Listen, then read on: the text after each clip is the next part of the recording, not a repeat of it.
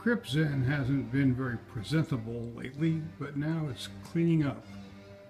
In the back here, I discovered all 9 of my glass cats survived my bombing the algae.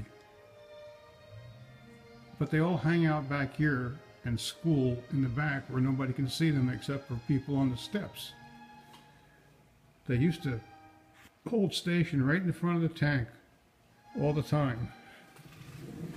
It was kind of cool.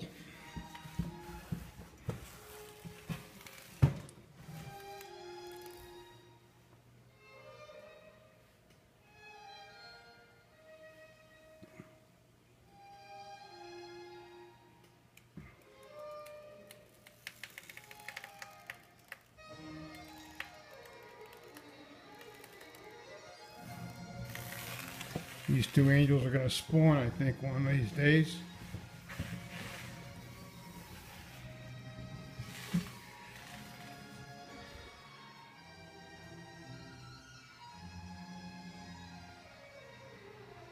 I like the juxtaposition of the 2 driftwoods and the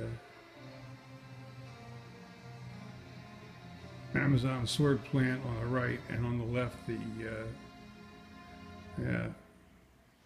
I'm forgetting the name, but it's got the curvy leaves and it's twirling in the water very nicely there.